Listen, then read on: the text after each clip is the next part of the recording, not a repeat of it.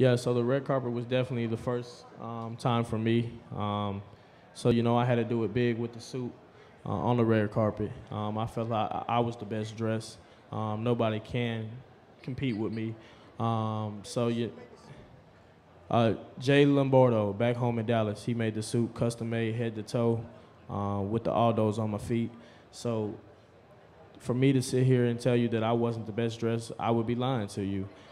So, I definitely was planning on, being the best dressed. I definitely told everybody I was going to be the best dressed. Maybe they thought I was lying, but now they see. So